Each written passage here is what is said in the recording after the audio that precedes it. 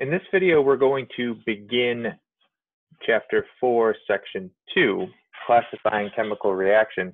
But as you'll find out, this is actually a huge subchapter, so we're going to split it into two videos.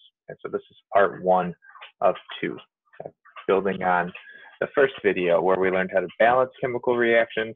Now we're going to see how to classify them. And throughout 4.2, we're going to get 3 major ways to classify a chemical reaction. These are the 3 most common types of reactions, but far from a comprehensive list of all of the types of chemical reactions. Okay, so what's the first one we're looking at? A precipitation reaction. Okay, and a precipitation reaction is where you have dissolved substances, okay, so 2 or more dissolved substances that combine and react to form 1 or more solid products. So you may have learned this in the past as a double displacement, a double replacement, or a metathesis. Here we're calling it a precipitation reaction because it involves the formation of a solid precipitate. Yep. And most of these types of reactions have the exchange of ions between ionic compounds in an aqueous solution. So that's kind of a quick trick to identify a precipitation reaction. If you have aqueous ionic reactants and a solid product, chances are it's a precipitation reaction. These are common in nature and in chemical industry. But what we also need to be able to do is look at the ions that are present in solution and determine if they'll combine to make a solid.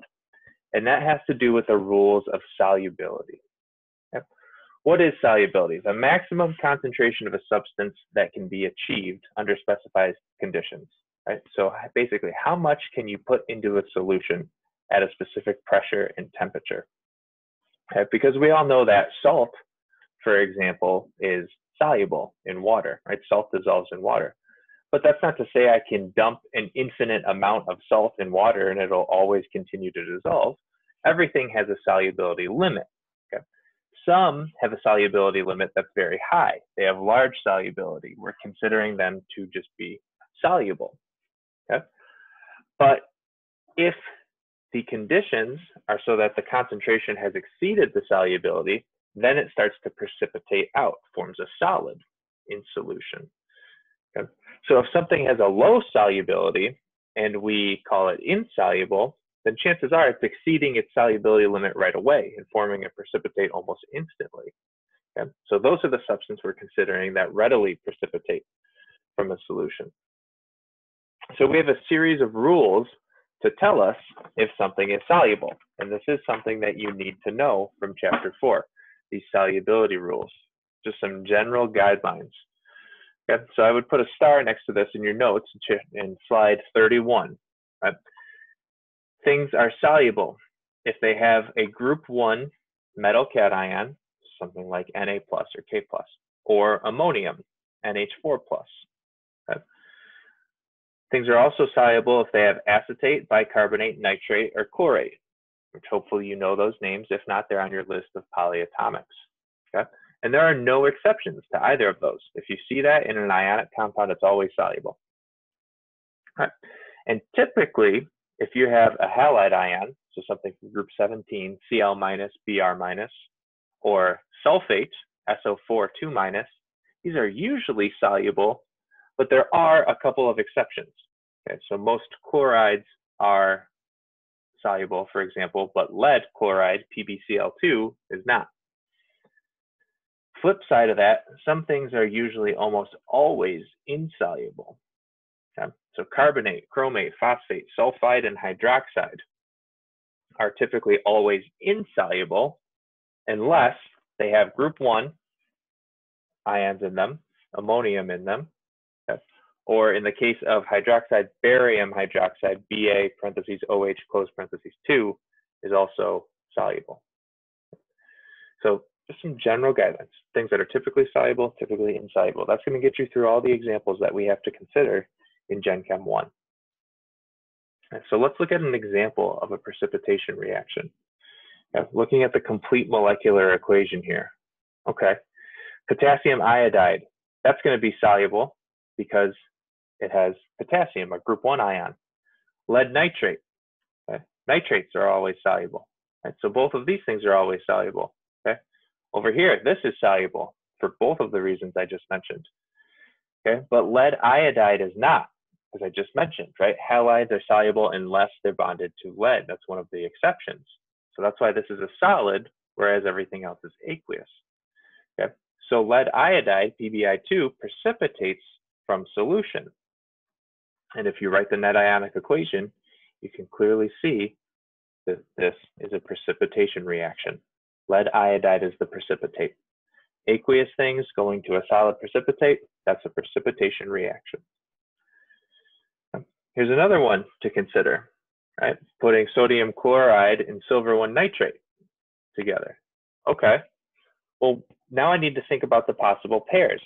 Split them up into their cations and their anions, Na plus and Cl minus, Ag plus and NO3 minus. Then put the cations and the anions, switch them. NaNO3, okay, sodium nitrate. That's soluble because it's got a group 1 ion in nitrate. But if I put AgCl in there, okay, silver chloride, chlorides are typically soluble, but silver is another exception. Okay, so AgCl will form a solid and it will precipitate. Okay, again, consistent with those solubility rules. So when you're in doubt, consider all the possible ion pairs, know your solubility rules, and be able to predict if a precipitate will form. If no precipitate forms, then no reaction happens. So that's our first reaction from this video, a precipitation reaction. Our second is an acid-base reaction. And we've already seen acids in chapter 2. We see them again in chapter 4. We'll talk about them a little bit later on in the semester. And then in Gen Chem 2, we'll spend a whole chapter talking about acids and bases. Okay. Right now, we just need to know the basic definition of an acid-base reaction. And that's where we take a hydrogen ion, so H plus, hydrogen with a +1 charge, and we transfer it from one chemical species to another. The thing that gives up the H is called an acid. And if you put an acid in water, it generates hydronium, H3O+. Because truly, H+ can't exist just on its own. Right? In an aqueous solution, it bonds with water, so H+ and H2O come together, it forms hydronium, H3O+. Okay? So this shows us how hydrochloric acid is a strong acid, right? It takes its H+, donates it to water to form H3O+. And if this was HCl neutral to begin with, then we have Cl- that's left over. Okay, so that is an acid-base reaction. HCl is the acid, and it might be weird to think about, but water here is actually acting as a base.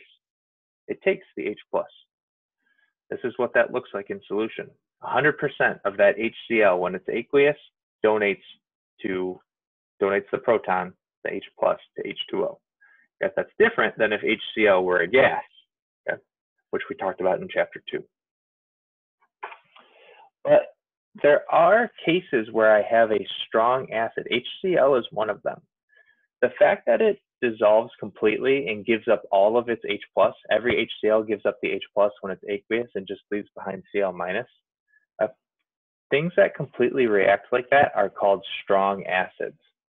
And there are 7 strong acids that exist that you need to know. We just talked about HCl, hydrochloric acid, that's one of them. And there are 6 others. And this will be on your test. Okay? You have to know the 7 strong acids. Hydrobromic acid, HBr, hydroiodic acid, HI, nitric acid, HNO3, sulfuric acid, H2SO4, and then perchloric and chloric acid, HClO4 and HClO3 respectively. Okay? Know their names, know their formulas, be able to identify if something is a strong acid, because that means it completely donates fully, 100% ionizes, 100% gives up its H+. But there's only 7 of them. Right? Weak acids are a lot more common. These things only partially react with water. And if it's not one of the 7 strong acids, it's anything else, but it's still an acid, then it's a weak acid. Okay? And that means that most of it stays in its original form, just a little bit donates H+. So acetic acid is an example of this. Right? That's the active thing in vinegar. Put it with water, and some of that proton, this is the acidic one, the H+, will go to water. But notice the change in the arrow.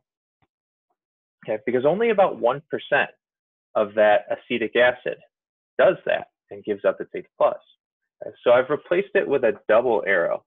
Okay, that tells me that I'm working at an equilibrium. It's a partial reaction. It only goes a little bit from reactants to products. Some of those products come back to reactants. Okay, so that's how weak acids work. Citric acid, another example of a weak acid. But these things are a lot more common. So what are bases? Our basic definition right now of a base is something that dissolves in water to make hydroxide ions. Remember, hydroxide is OH minus. Okay. The most common bases are ionic compounds where you take group 1 combined with a hydroxide ion. Okay, so here's a couple examples: sodium hydroxide, potassium hydroxide, barium hydroxide if we jump into group 2, lithium hydroxide. These three right here are the most common strong bases, okay, meaning they completely dissociate in water and they give up 100% of their OH minus, their hydroxide. Okay. And that's how this works, right? It completely dissociates. Sodium hydroxide is acting as a strong base. Okay. But when it breaks up like that, that's actually just a dissociation, a physical process, right? Breaking apart, not an acid-base reaction. It's just dissociating in water. What is the actual acid-base reaction? Well, here I see it easier with a weak base, okay? Because I mentioned before how water was acting as a base by accepting a proton. Here, notice water is actually acting as an acid by donating up H+. And here, ammonia is acting as a weak base. And weak bases, right, produce hydroxide by reacting with water. They pull a proton away from water. That's why we saw water acting as an acid, because the other thing is a base, and it makes OH minus that way. So that is our example of an acid-base reaction. Here, ammonia is a base. Okay, NH3 is the base. Water is acting as an acid. Okay, which doesn't contradict what we said before. Water can actually act as an acid or a base, depending on what's in solution with it. That's okay. So we finish by considering a neutralization reaction. Okay. Neutralization reactions are what we'll most commonly see with acid-base reactions. And that's where we have an acid and a base come together to produce a salt and water. Okay. Now, a salt does not just mean table salt. In this case, we're defining a salt as an ionic compound. Okay. So a neutralization reaction. Acid-base reaction where reactants are an acid, okay, so here HCl is an acid, a base, magnesium hydroxide is a base, and the products are magnesium chloride, a salt, and water. Okay. But our reactants themselves are not water. Okay, we have an acid and a base that are different from water. Acid and a base go to a salt and water. That's the formula to identifying a neutralization reaction and correctly labeling it as an acid-base reaction. So that is your second type, major category that you're expected to identify. Precipitation was number 1.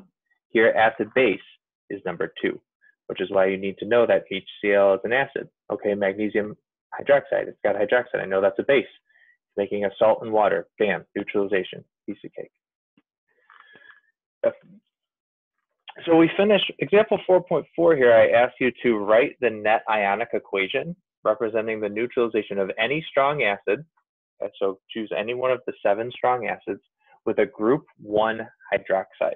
So NaOH or KOH would be a good choice there. No matter what you choose in any of those possible combinations, you get the same final answer for the net ionic equation. It's H plus aqueous plus OH minus aqueous forming H2O liquid. So I recommend you pick an example. Try that out for practice. When you write the net ionic equation, that's what you should get for your answer. If you don't, right, then get in contact with me and we can talk about what's going wrong. There are other examples on sapling and in the textbook to solidify your understanding. Okay, but make sure you can identify acid-base reactions and write net ionic equations, as well as precipitation reactions, net ionic equations there too. Okay?